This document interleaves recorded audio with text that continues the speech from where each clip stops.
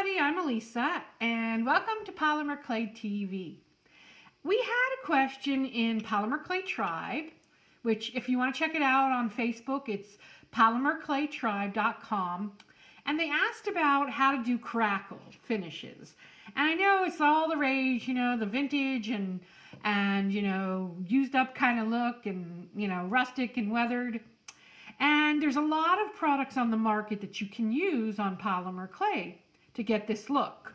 So I wanted to tell you about my favorite one. There are a lot, and we actually had compiled an ebook of all different techniques you can do with it and whatnot. But out of all of the different crackle mediums, I prefer the Ranger one. And this is the Distress Crackle Paint, and it comes in 3 colors. It used to come in a multitude of colors, but they discontinued all the colors except for white, black, and then clear. However, the white can be colored any way you want. So you can mix a little acrylic paint into it to color it. You can add some alcohol inks to color it, pan pastels, whatever it is that you want to color with. I tend to like the clear the most, and that's another one you could color too, but I don't know, just something about it I really like. And I did a sample of each color on these so you could see. And the black is nice, but you really have to have a contrasting color to really get the full effect of it. Like I used copper as the base color for all of these. So the copper was the base, so no matter where the crackle ended up, you'd see the copper through it, which looks nice and it has a cool look. But there are certain, times you might not want such a look, so you might try a different color or whatever. Just something to think about. One of the things you'll find, if you leave your crackle on too long, especially with the white, I've discovered, it'll start to flake off. So one of the ways that I've always rectified this was, number one, I don't leave it on too long and sit it aside and bake it a week later. Usually I'll get my crackle, make what I want to make, and then bake it.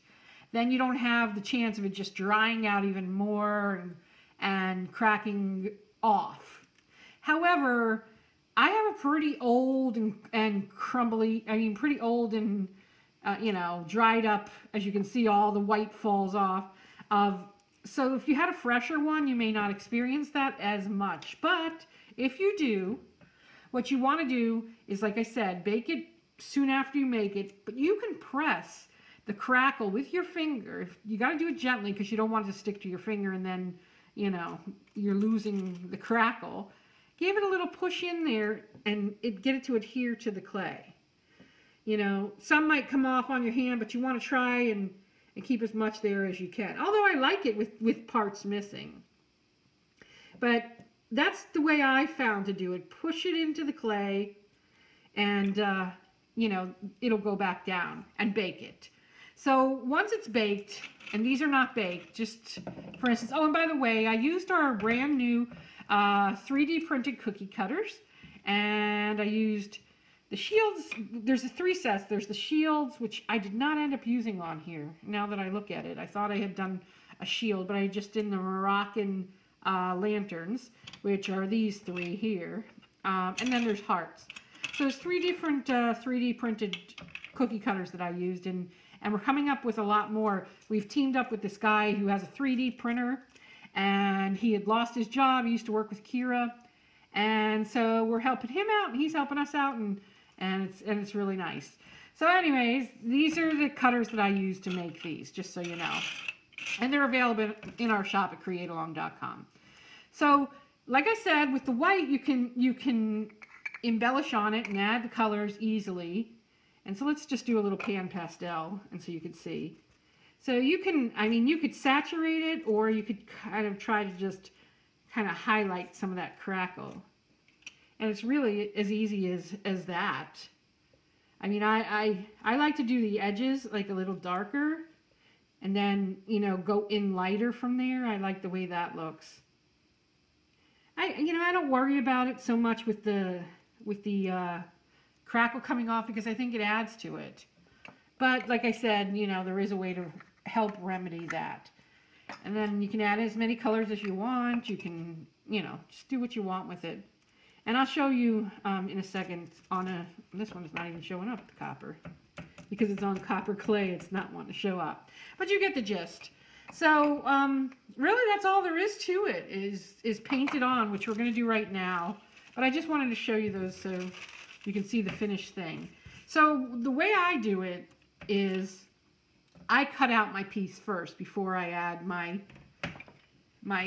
crackle medium. And so let's put this aside. And if there's anything that's not clean on here, I kind of clean it before I even take it out. But it looks pretty good. And you have the circle part to push it out. And as always, with any cookie cutter or whatever, you want to just clean up any edges that might be, you know, not to your liking, but this looks pretty good. Let me just close this here. And so it's as simple as taking it. I'm not going to do it with, well, let me do it with the white because you'll probably be able to see it better, even though it's so dry. Okay, so let me tell you one other thing about this crackle paint is it does dry out fast. So when you do get it, you want to use it and you want to make sure you seal it up good afterwards because it does like to dry out and you'll see all these crumbs come from that. So you want to put a thick enough layer that you can get some nicely achieved crackle, but you don't want it too thick that it might actually flake off more. So that can be another factor too. If it's on too thick, you can find that it flakes off more. And so you want to do your edges or whatever, just so the whole piece seems kind of uniform. And once I do this, I like to do it either on a piece of deli wrap or, you know, saran wrap or something so that I can easily, you know, remove it.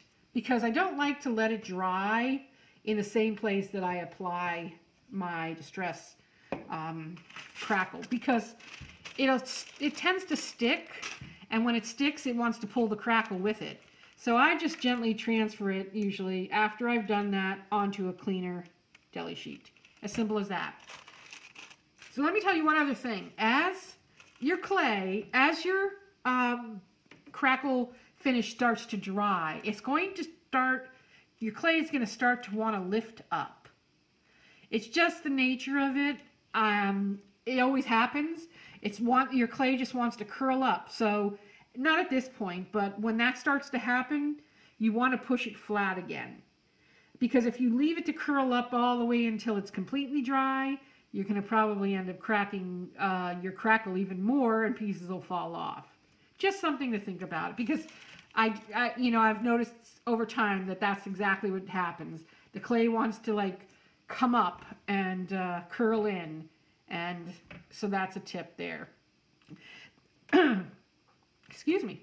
That really is all there is to it. I mean, people think that it's such a hard technique, but it really is so simple. It's just a matter of making what you want.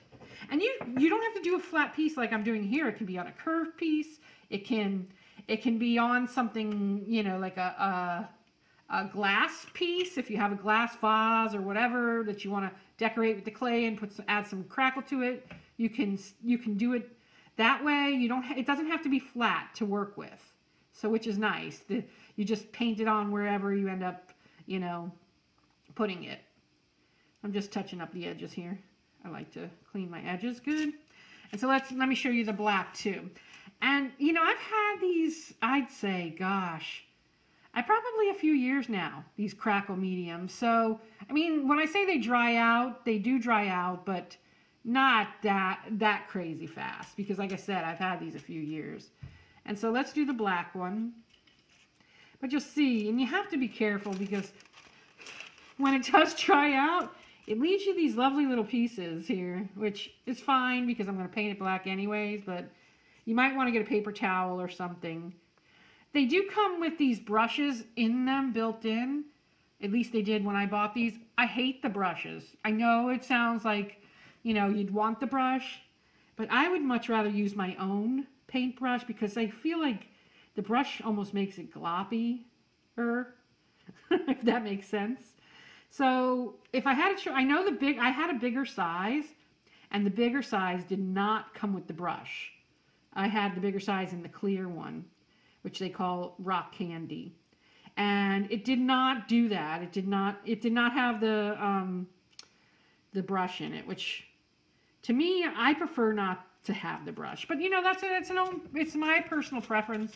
I just think it makes it gloppy, and you can't, you know, get as fine a, you know, area. I mean, certainly you could use the paintbrush by sticking it in there, but when you have a brush already in there, kind of don't really want to do that. Oh, look at what I did. I painted on the one that I cleaned it on. I put it on to clean it on. That was brilliant. Anyways, so you can see this is pretty thick. And you can thin it out and, you know, put some back into your jar if you feel like it's too thick.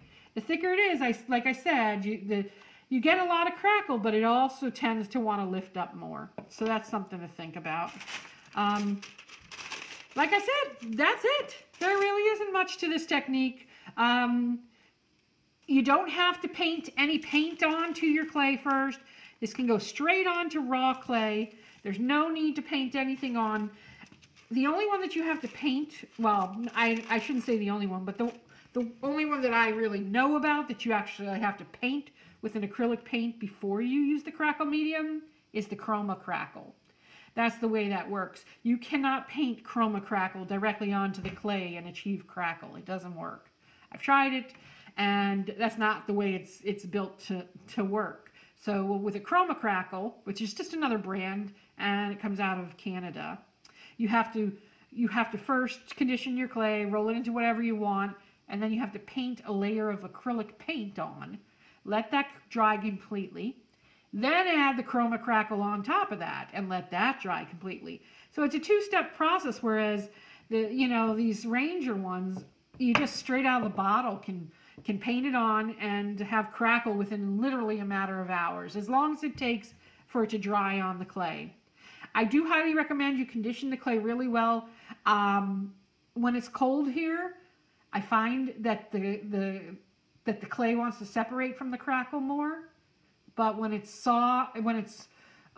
clay is really conditioned well and it's warm outside, the crackle seems to meld with the clay better. You know, it's just weather, and it's unfortunate that a lot of these products, you know, it does depend on the weather, you know, for some of them. And this one, I found that to be the case.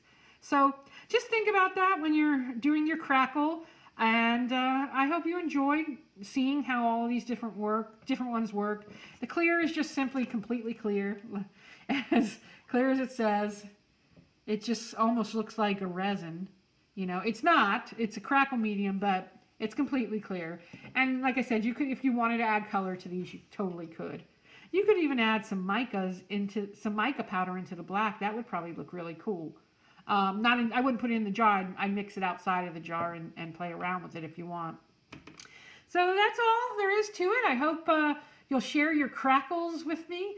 We have a brand new app, and it's completely free. You can find it on the iTunes store, or you can find it in Google Play. Just download it for free, and you can access all of our things through there. You can access our Polymer Clay TV, our Polymer Clay Adventure Retreat, our shop. We have something new in the works, because we always do, so you will be able to access that through there. And there's a thing called a clay fee.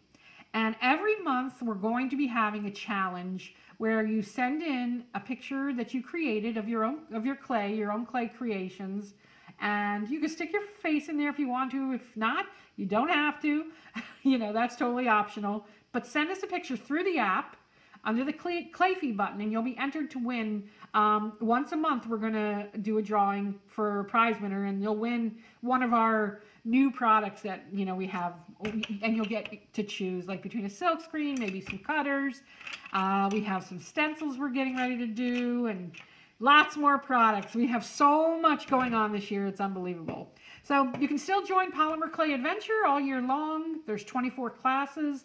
And it's a lot of fun, and some of the work that's coming out of there is unbelievable. So amazing. So definitely check out Facebook and check my wall, because I share a lot of, you know, the different things that people make in the retreat.